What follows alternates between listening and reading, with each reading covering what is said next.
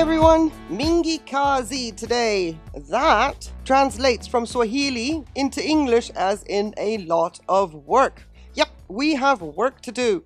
Not that my temperatures have anything to do with the fact that I have to get moving with my patio and opening it up for the summer growing season. Nope, I still have to get on with it because I need the grow space for some storage. And seeing as this takes a lot of time, a lot of shuffling, I thought I'd take you on for the ride. We have to do the following today. First of all, we have to clean some masks. Lo and behold, we have some dirty masks. Gotta clean those. We also have to find all the candidates that are scattered around the patio that did enjoy some of the rain and put them back in the mask. We have to assess whether they are in active growth, be it new growths or roots. Do they need fertilizer or just plain RO water? So we'll take care of that. We also have to take everything off the west side rack so that that west side rack can go into the east side. Now, it's a bit of a gamble. It's far too cold still at night for my Top Guns to be outside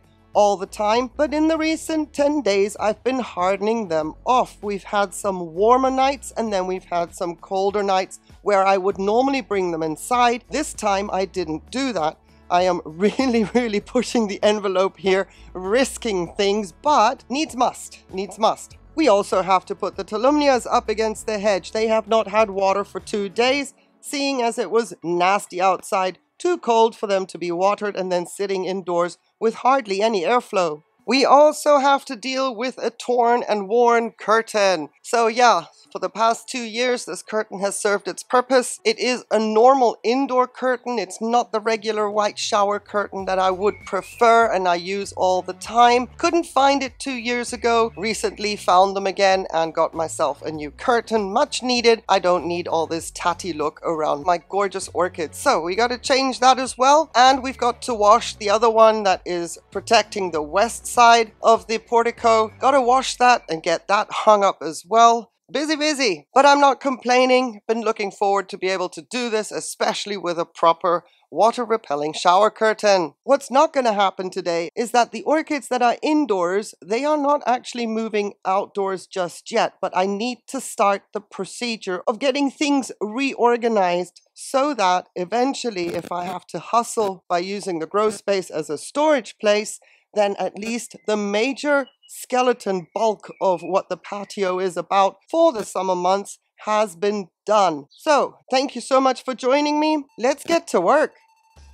I'm going to start with removing the pots from this little staging area because as the pots come in from the west side, this will be their holding place until I can move the rack.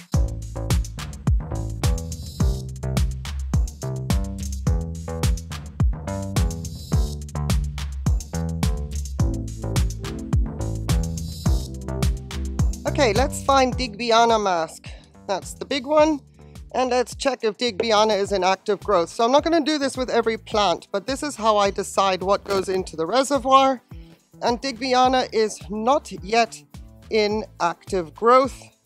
No active root growth. The eye there might be swelling, but we're still a ways off for considering that really active growth. So I have my bucket with the green, that's always fertilized water, and the bucket with the blue is always plain RO water. Let's stir this up a bit. Okay, let's get some plain RO water in here. Not an active growth. You just get plain water. Move it away, create space for the next one. Myrmecophila thomsoniana, an active root growth. Find the right mask. Active root growth gets fertilizer. So 200 parts per million are in here. If I have to, I go half and half, but Myrmecophila can take 200 just to encourage those roots. Next one. Let's have a look at the one just recently divided. Got some good rain, active root growth. I'm going with half and half. Just 100 parts per million in the reservoir because I don't want any salt buildup on that pot. Those roots are importante. After she's had a good rain flush, I'm hoping to encourage them. Quick update from the division, we're still a go. And that little growth in the back there, even though the eye hasn't popped out of what's remaining of the sheath, it's growing new roots. That could be the sign that that is also going to be a new growth, which would be amazing. Because normally there wouldn't be any root growth right there if the eye wasn't about to do something. So yeah, let's get you out of the way. Find the pot for my Murasaki Komachi in active growth. And it's starting to rain, so we're going to stop this for now. I thought I would get away with it, but I have to protect my equipment. But for now, this is what is going to happen. We'll take a break and we'll be back. And we're back with a little bit of sunshine. Okay, I'm not going to be repeating all of this. There's another probably 40 orchids to do, but at least let's have another look-see. Laelia pacavia, not in active growth. So just regular, plain water into that reservoir. There we go. Next one, Neophonetia falcata is waking up. Happy days. Guess what? Thanks, bird. Jeez. Woo, happy days. All the roots are starting to extend, branching in the pot. I love it when Neos wake up. I love that. So, active growth. Not quite full on, so we're going to go with 100 parts per million. There we are, done. Now we're going to go to the west side, clear that shelf, and bring everybody to that staging area there, which is now empty, and repeat the procedure again until the east side is full.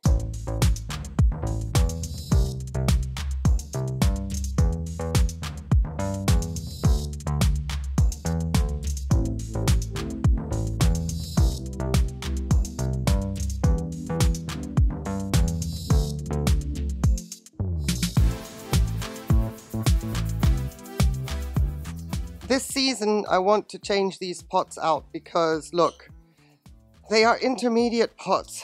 They don't fit the rest of the style of my setup, and I've had to silicone them because they had already pre-assessed holes in them. But, you know, I can't clean them. I'll pop out the silicone, and it's never been really sealed watertight. So some of these orchids that belong in these pots are going to go into my standard ones, and I'm going to be so happy to get that done too.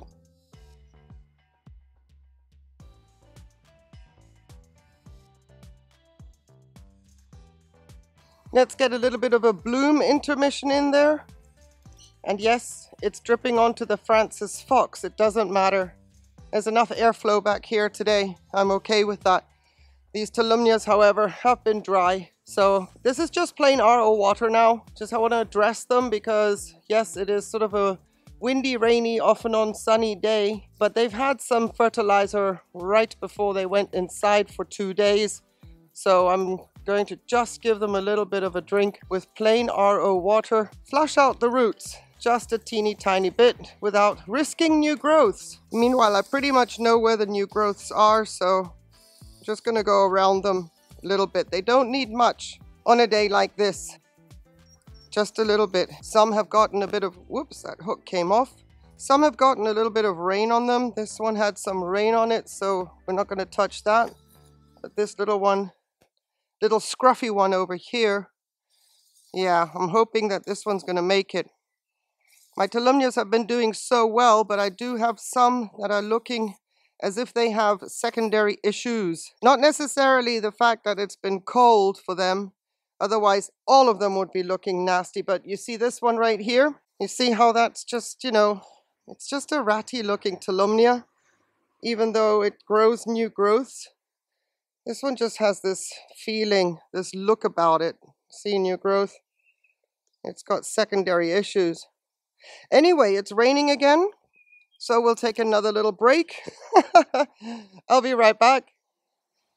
As much as I favor my moss on my Rapiculus Laelias when it comes to the summer, you know, giving them a little bit of reprieve from the hot, dry air, I do try to get some of the moss under control, especially around the little pseudobulbs here.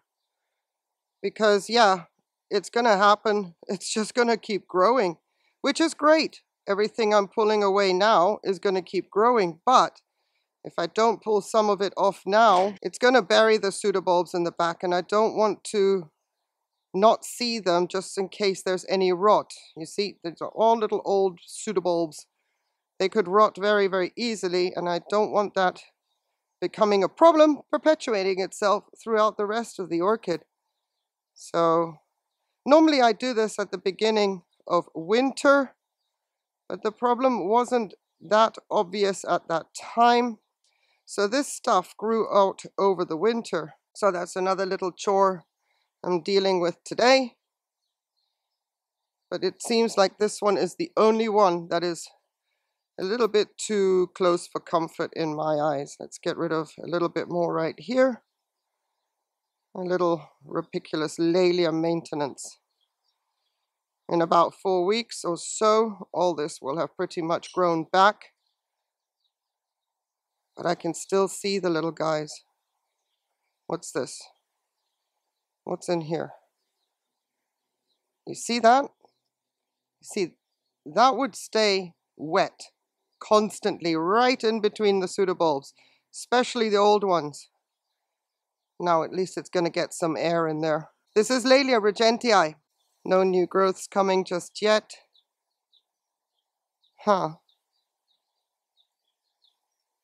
We've got some good roots in there. Just making sure, because she doesn't look...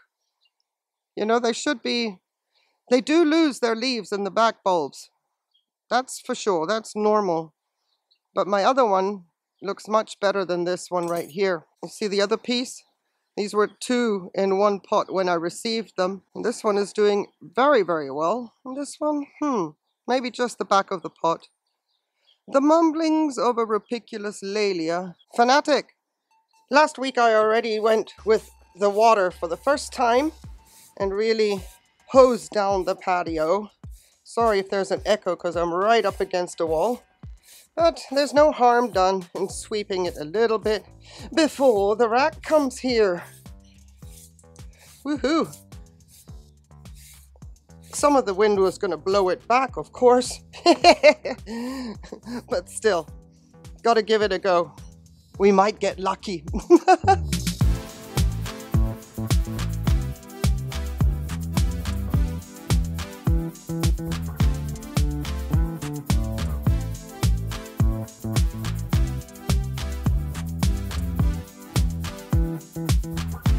Well, I thought it best to quickly get rid of that. I don't know what that was. Never seen anything black like that leak out of the feet. I can't see a pup trying to have a lick at that. That was really weird. Oh dear.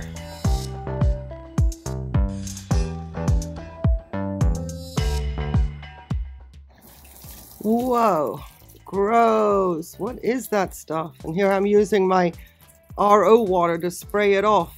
But I can't get the big hose out just for this little thing. I'm working against the elements, but we can dilute it enough. Never seen that before. Black, even, yuck.